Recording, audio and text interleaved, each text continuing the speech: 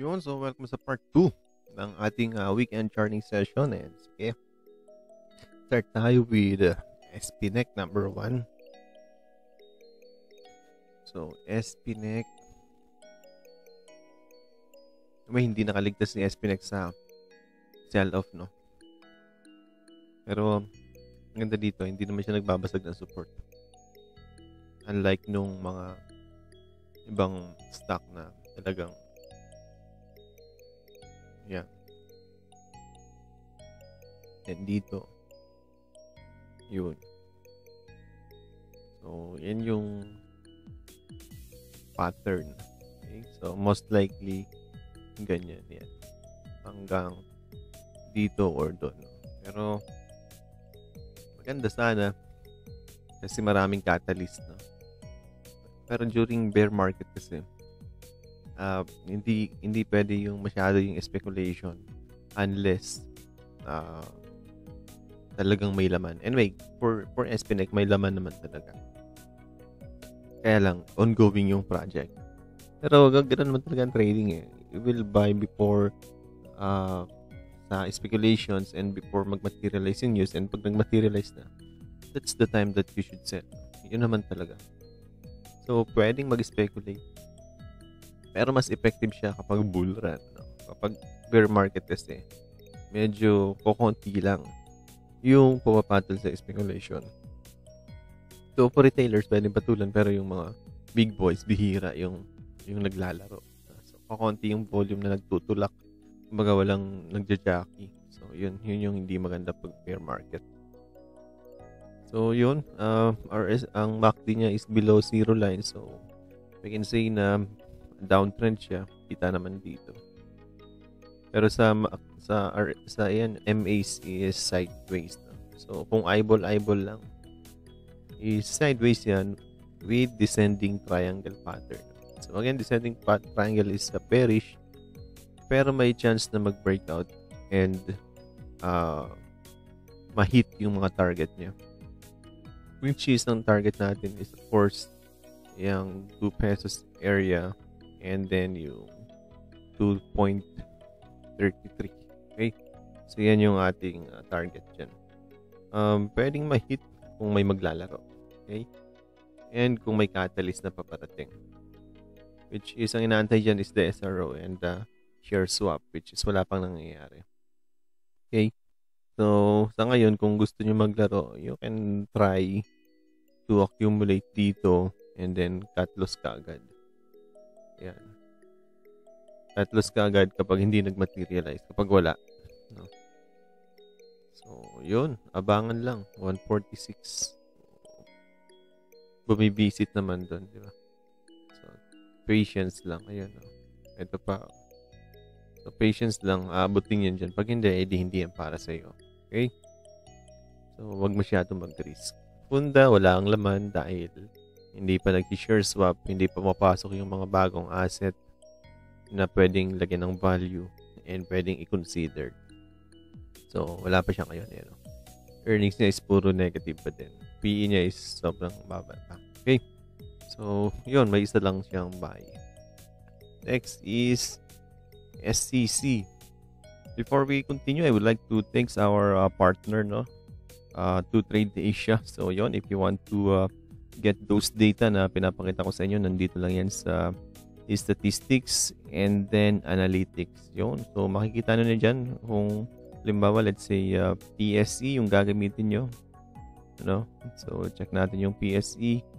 And then, kung gusto nyo makita yung mga consensus, eto yan. So, yan yung mga target price and potential upside. Ito rin yung rating ng lahat ng brokers, no? So, inaano nila yan, ina-average yan, kinukuha yung consensus. Same thing with the target price and potential upside. So, if you want to dig deeper dito sa kanilang fundamentals, din makikita nyo yung mga dividend yield, the PE ratio. Ayan, nakalagay dyan PE ratio, 12 months PE, and then the price to book, no? Meron din diyang price to sale. Yun. And if you want to check the insiders trading, no, insiders buying kung meron. So, yan, kita yan dyan. May papakita dyan. Even yung mga share buybacks, no. So, nandyan kung ilan yung binabayback nila for the last 12 months or up to 1 month to 12 months yon. So even yung liquidity, ayan, liquidity yung chine-check natin kung gaano ka liquid yung isang stock. Ayan, so makikita nyo sino yung top and lowest in terms of total value. Ayan, so kitang-kita agad yan dyan. So yun, kita RLC, SM, and so on. So that's it for the Okay, so that's it. So if you want to open an account with 2Trade, just click the link below para ma-access nyo yung gantong magandang klaseng trading platform. SEC, isa rin sa malakas na stock talaga to. Strong contender for PSE inclusion. Okay, so uptrend siya, uptrend naman. Pero mayroon lang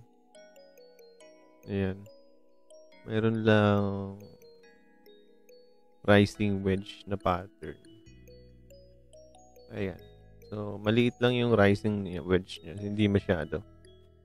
Okay? Pero somehow, yun yung minubuo niya. Sabihin, anyway, tatama yan pagpasok ng rebalancing yun.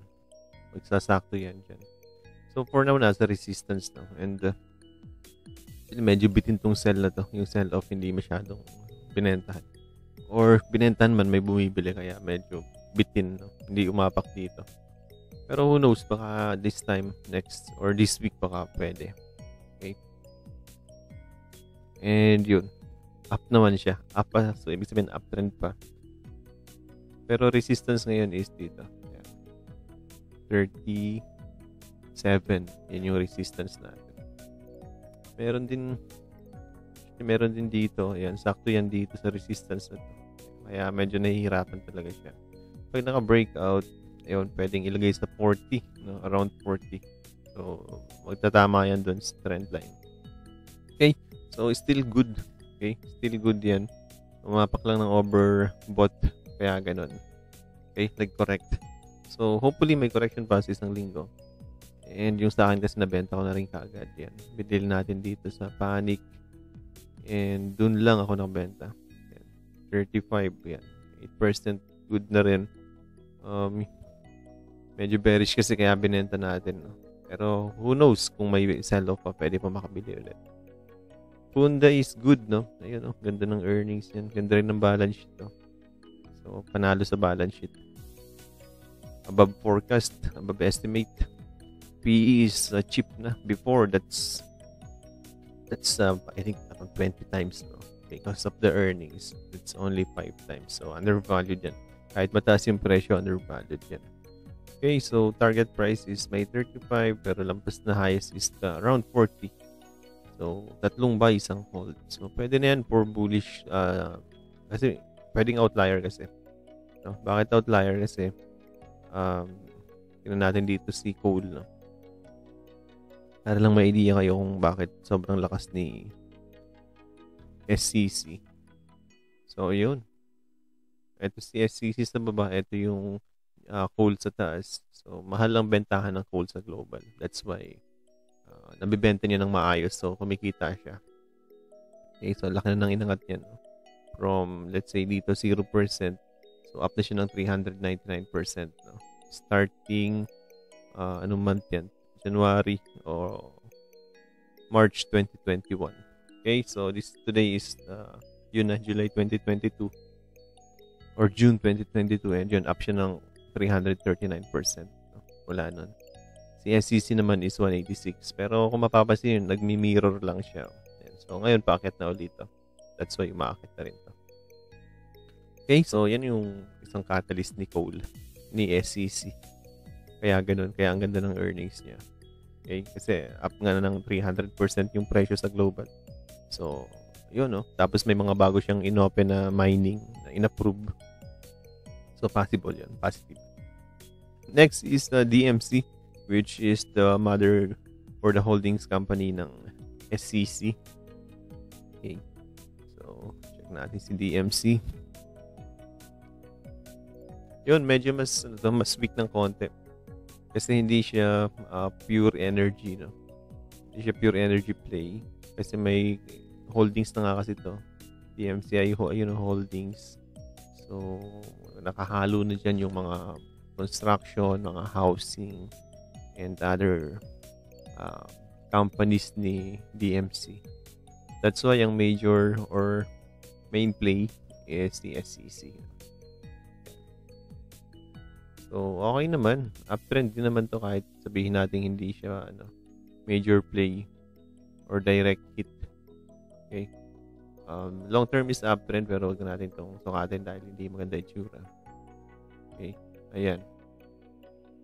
Meron lang tayo dyang yun. So, forming siya ng triangle. Alisin na natin itong long term. So, forming siya ng triangle and consolidation. So, either way, either up or down. So, most likely pataas. Okay, nasa pa siya. Uptrend pa. So, nag-correct lang. Pero, pwede mag-breakout soon. Okay, natin. Ayan, may volume naman. So, pwede mag-breakout soon. Huwag lang madamay sa sell-off. Pero, kung papansinin nyo sa FA niya, mataas din yung earnings niya because of SEC. So, resistance is heavy. Yan. Yan ang heavy resistance niya. Which is sakto dun sa previous high. So, kung trade nyo to, so yan lang yung resistance natin. No? So, that's only 13% lang. So, less commission pa. Pero pag naka-breakout, we can measure another resistance. Hanapan natin ang resistance yan. If makaka-breakout, which is 13 or 14. Sa FA niya, ang kanyang resistance is 9 yung consensus. The highest is 12.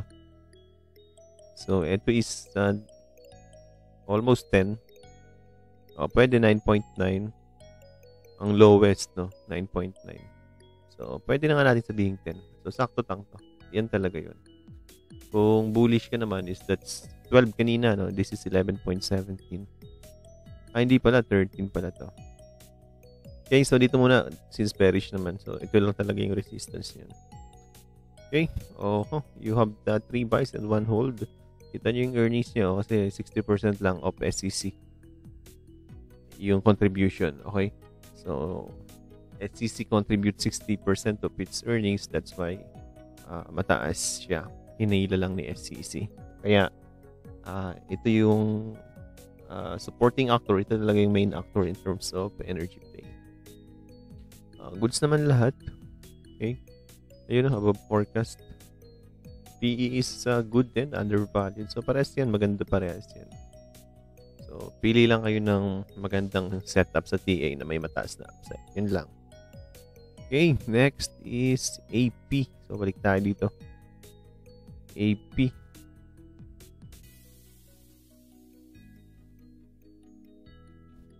AP, since usapang power, no? Kita nyo, malakas yung Spnec is medyo weak. Malakas yung mining, panggatong ng power. Ito naman is production ng power. Okay. Somewhere in northern parting Mindanao yung kanyang operation, AP. So, may uptrend ka dyan, pero basag na yan. Ayun. Uptrend na naging wedge. Tapos nag-breakdown. Ayun. So, breakdown na pala to. So, from ayan. Initially, before is wala. Okay, so before is downtrend, and then yun, naka-breakout, pero yun, nag-stay siya doon and then breakdown doon sa uptrend. Sabihin, hindi niya na sustain yung pag-angat niya. So, breakdown, and then yung support niya is basag din. So, normally, it will create a lower low. Ayan. So, create yan ng lower low dyan sa area na yan. Pero kung wedge ang gusto niya, okay lang din naman. Ayan. Pero in other words, pababa pa, no? Para makumpleto niya yung wedge, pababa pa siya. So, ang support na natin na nakikita is around here. Ayan. Bakit? Kasi nandyan yung previous support na binasag and then doon nag-breakout. No? So, ngayon, nasa support naman siya. Strong support. That's support 1. Pero yung mga nakikita natin is basag ang support 1 and dumidiretso sa support 3. No? Pero for power sector, baka naman strong yung power compared sa other sector. That's why pwede natin i-consider na ayan, support 2. Okay? So that's 25 pesos kung type nyo lang talaga to. Okay? Kung type nyo lang. Ito naman, kita nyo downtrend siya. Diba? So, babounce lang siya sa oversold. So, yan. Tingnan natin kung kaya niyang i-hold yan. Tingnan natin mabuti. Okay, so ito yung support. Nag-bounce na. And then, pangit ng candle. Tumama sa support. Nag-bounce ulit. So, malalaman sa Monday, no? Dapat wag siya mag-stay ng matagal. Pag nag-stay ng matagal, mababasag yan. Okay, so make or break na to. Itong point na to. Actually, bonus na yan. Ayun, no? Kasi ito yung breakout point niya. Lampas na. So, bonus na to. Pero malalaman natin. No? Okay, so, wag munang magmadali unless mag-bounce. No? Pero pag nag-bounce kasi, layo din naman eh. Antayin mo mag-breakout dito sa trend line bago tumama dito. Okay, so, ingat muna. For me, medyo baka magbasag pa. Okay? Wala rin kasing volume. Oh. Nasa support na, tas walang volume. Di isang test lang yan. Diretso na yan dito sa 25. For AP, medyo, bagsak yung earnings. Tapos, negative din yung forecast. Negative na yung forecast niya. Nagbigay pa siya ng more than negative. So, hindi niya nabit yung estimate. No? Mas worse pa yung naibigay. PE niya is 12. Okay. Historical is 14. So, medyo dikit, no? Masyadong dikit. So, mas maganda na bumagsak muna yung presyo niya dito. Para medyo may discount ka na mas maayos. Okay? Yun, 36 ang target. 36. Mataas yun. No? Masyado mataas. So, pag yan nag-breakout dito, ito lang ang resistance yan. 28 lang. Or, kung umakyat yan dito, so, ito pa din. 32. In the short term. Ito mga long term kasi yung mga yan. Okay? Anyway, you have 3 buys and 4% yield. Pwede na. And 1 hold. So, hindi naman siya value play. Power play pwede. Or energy play. So, yun lang for AP. Hindi maganda yung earnings and yung kanyang valuation. Though power siya kaya may buy rating. And may good tips. Yun, LTG last.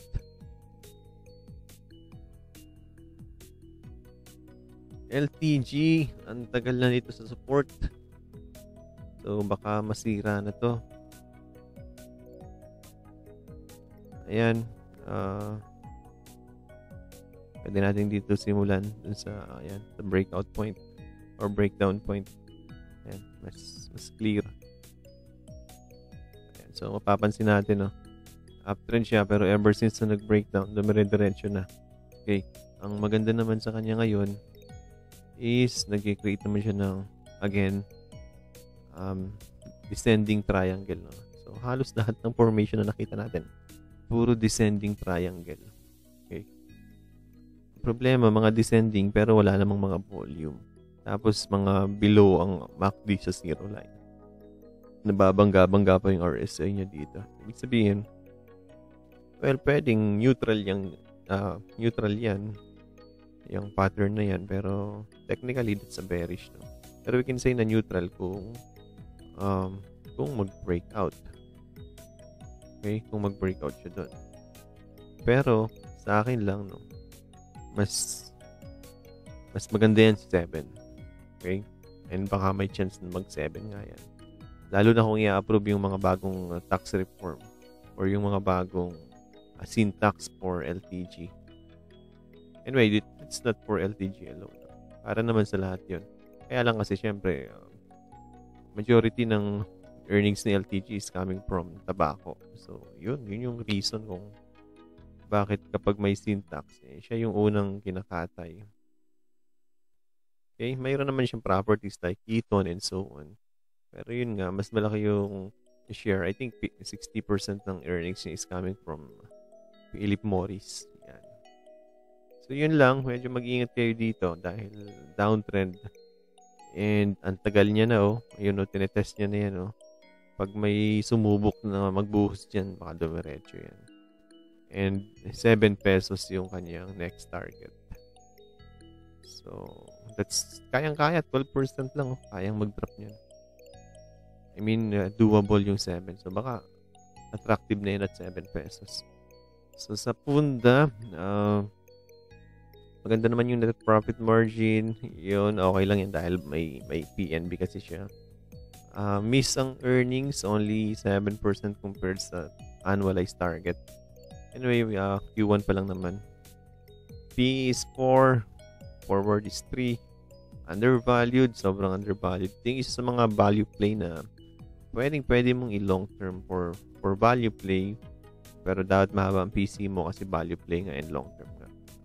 Just enjoy the 8% tips regular plus annual. So, around 11. Kung 2 beses mag-special, that's 14. So, yun lang. Kung wala naman siyang special div, so you get still 8%, which is still good, no? Yun, you have 3 buys and isang not applicable, so walang rating. 85% upside from 15 pesos, from the current price to the 15 pesos target price. Pwede rin namang 12, pero kung trading lang, kung trading purposes, so eto, pwede dito. Or babang konti, ayan. 9 pesos.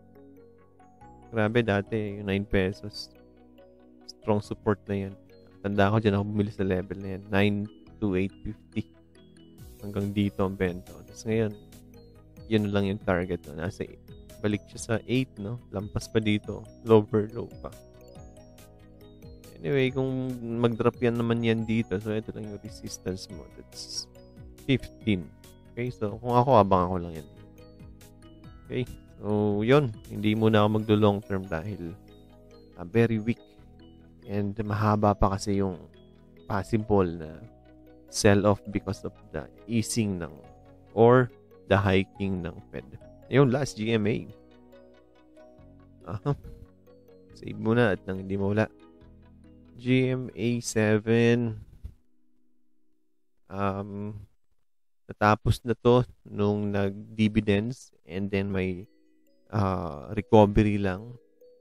So, mukhang gustong i-target yan.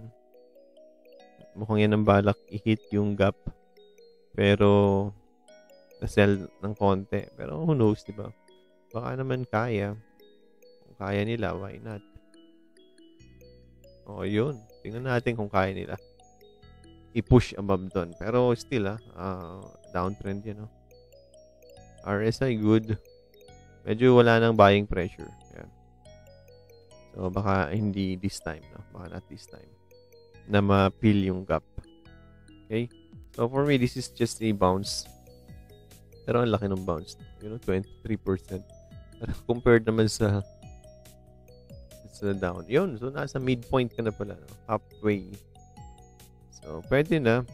Pwede nang mag-TP siguro yung mga nakabilid sa bottom. Pero, anong reason for buying today of GMA, di ba?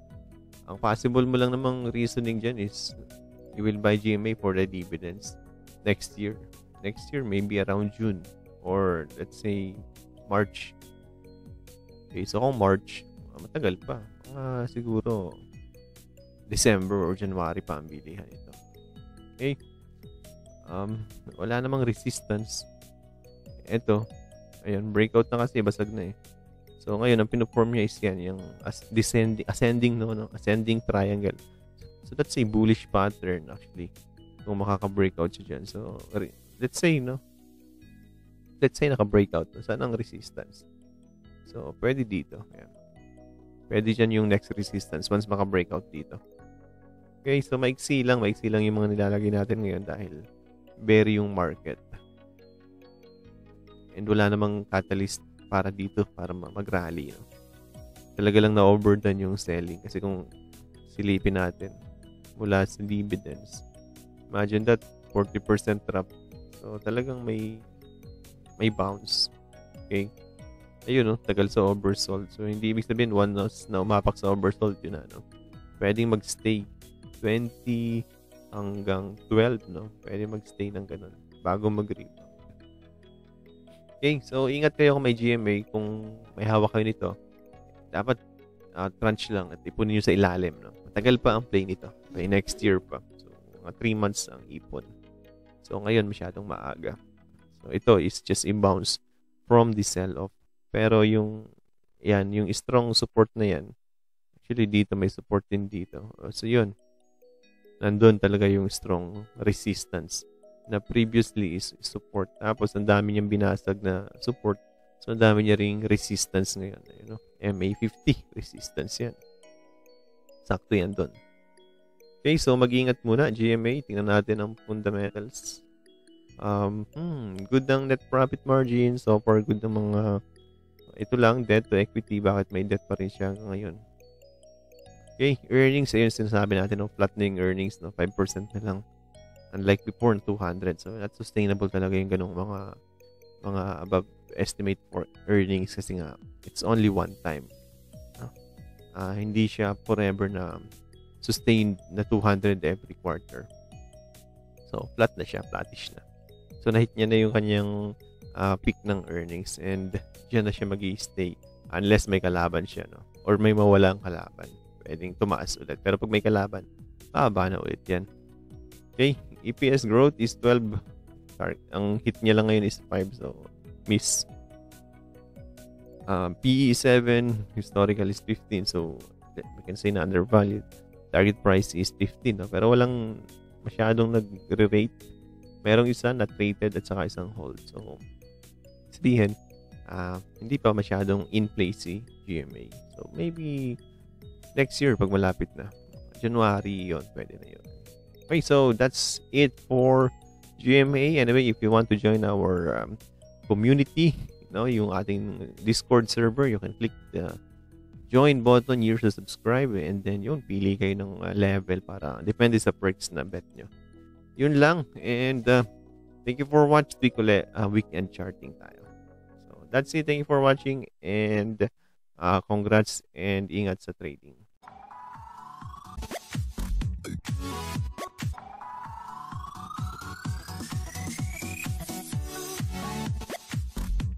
Hello guys, welcome sa Hybrid Analytics YouTube channel. In this channel, we are making a lot of review every week ng mga stock request, no? Galing sa ating Facebook group. And then, paka-subscribe natin, i-click natin yung bell, tapos select natin yung all para may notifications kayo every time na nag-update tayo or nagpo-post tayo sa community. Okay, so dito sa community, meron tayong mga ilang announcement, mga as in the community ng lahat ng nag-subscribe. And then if you want to learn more about stock market, just check our playlist. And then ayan, nandito yung ating mga stock market learning resources. Meron din tayo diyang free webinar series, 17 videos, no? Yung isa is 19 videos. We also have here a join button. So if you want to unlock yung mga video na for members only. Anyway, if you want to vote dito sa ating mga stock requests, yung sinachart natin every week. So just join our Facebook group, Philippine Stock Market Analytics. Okay? So, join lang kayo dito para makapag-vote kayo dito sa ating poll na sinachart naman natin every Friday, Saturday, and Sunday. Okay? Last dito rin tayo nag-poll para sa live charting every Wednesday or Tuesday. Okay? So, join lang kayo dito. Philippine Stock Market Analytics, TFT Institute. Enjoy watching guys and thank you for supporting our channel.